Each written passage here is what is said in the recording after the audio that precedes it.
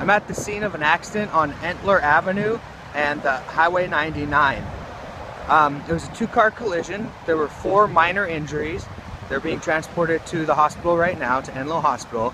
And it appears that the woman driving the white car in the center of the screen tried to stop but was unable to because of the rain, skidded out and slammed into the back of that blue car, which is up on the tow truck right now.